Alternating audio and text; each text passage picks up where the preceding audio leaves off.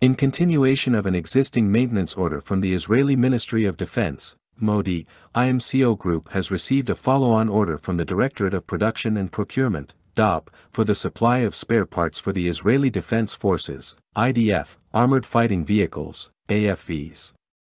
These spare parts are essential for the ongoing maintenance and operational readiness of the IDF's AFVs in routine and during the Swords of Iron war.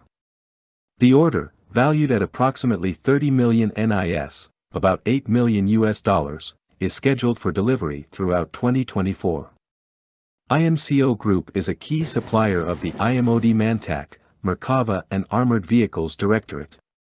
The company has an integral part in the development and manufacturing of all MOD armored fighting vehicles, including the Merkava tank, Namer and Aton armored personnel carriers, APCs. Through its subsidiary companies in the Defense Division, IMCO Group provides a large set of subsystems for the IDF's AFVs. These include electric power and control units, platform interconnection cabling, platform main computing unit, and video management systems.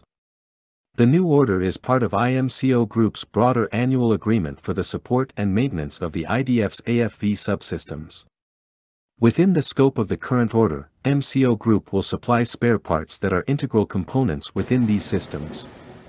Ariel Kandel, CEO of IMCO Group, stated, IMCO Group takes pride in being a significant supplier to the IMOD for the production and maintenance of essential subsystems crucial to the operational capabilities of the IDF's AFVs.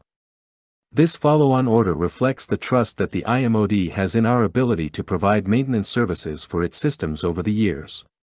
We consider service agreements a vital and inseparable part of the product and service portfolio we offer to the Israeli MOD and all our clients. Since the onset of the Swords of Iron war, IMCO Group has been working tirelessly to meet the needs of the IMOD and the IDF. This includes providing ongoing technical and logistical support services for the operational AFVs.